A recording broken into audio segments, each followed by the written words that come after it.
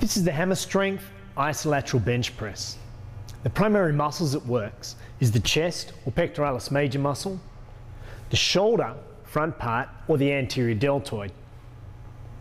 You'll notice with this machine it starts with the handles wide and they finish closer. It's called a converging action. This action results in a greater load being placed on the palm of the target muscle. I mentioned the word isolateral as well. What isolateral means is that there is two loading points to the machine and both of the lever arms work independently of each other. This allows us to use either a two-hand action, a single-hand action, alternating action, or possibly even an uneven weight. The exercises or the things that are developed strength for in the real world involves actions such as pushing actions. It could be passing a basketball, it could be pushing a shopping trolley or cart. The positive thing that we have is the isolateral, because we know not all these actions are going to happen with an equal weight in both hands in the real world. So by pushing with a single hand action on this machine, it doesn't just only strengthen the target muscles, but it also starts to increase the strength of the core rotational muscles that stabilize the spine and can be used in powerful pushing or rotational movements. Now we're ready to get set up. Remember we mentioned there's two loading points. So make sure that you place the same weight on both sides if that's your desired outcome. Then we've got to consider seat height. With the seat height, you lift the seat up, pull it to your desired height, make sure it's secured in place. You want to have it at a height where your hands and the bar are going to be around mid-chest. We're ready to start lifting. So sitting down with the chin up, chest high, stomach braced, hold the handles just outside the line of the torso.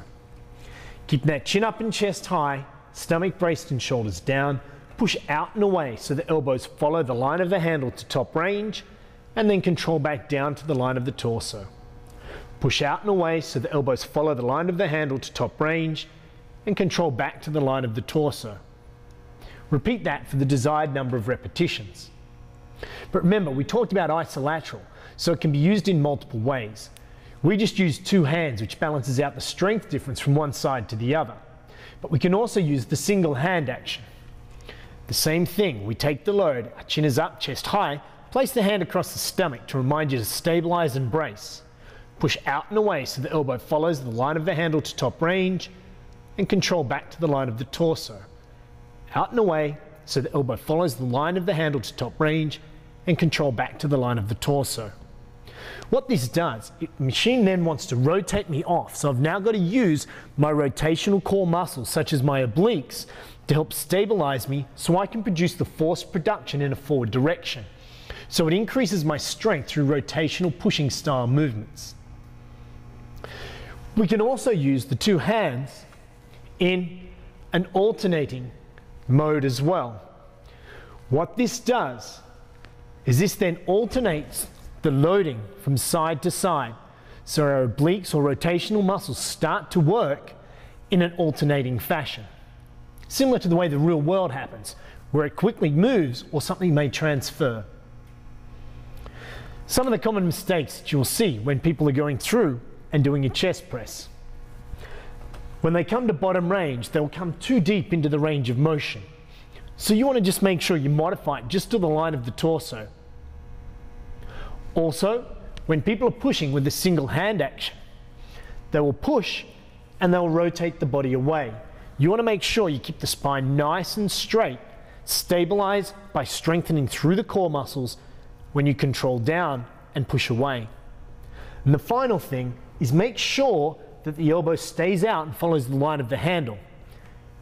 You'll feel like you want to pull your elbow into the side because it makes you more stable, but we want to put the work through the core muscles to stabilize us through this range of motion. If you want to design a balanced program, you might consider doing the hammer strength isolateral row.